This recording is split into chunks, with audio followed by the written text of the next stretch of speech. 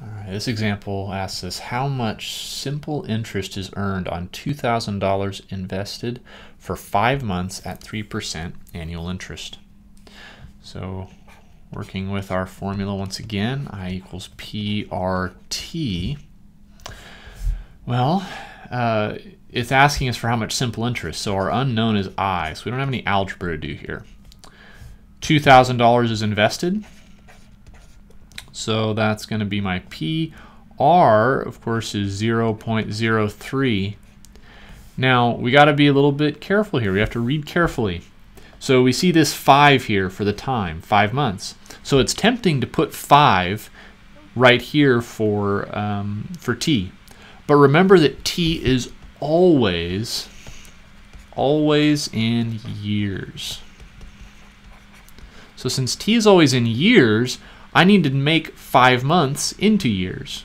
Well, the easiest way to do that is to understand that, 5 months, there's 12 months in a year, so 5 months is about 5/12 of a year.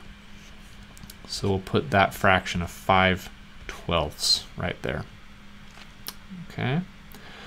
And what I suggest is do a little bit of, go ahead and do a little bit of canceling here if you can. So for example, 2,000 can be divided by 4. So we could say 2,000 divided by 4 is 500. 12 divided by 4 is 3.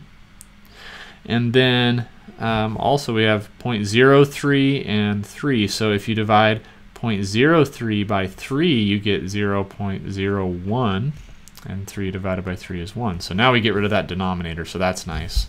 So cleaning all this up, what we have is I equals 500 times 0.01 times 5. And remember, when we multiply by 0.01, that's a 1 times 500 is 500, and then you're going to move the decimal back 2 places. So 500 times 0.01 is actually 5. And so 5 times 5 is 25. So our interest on this account after 5 months is $25.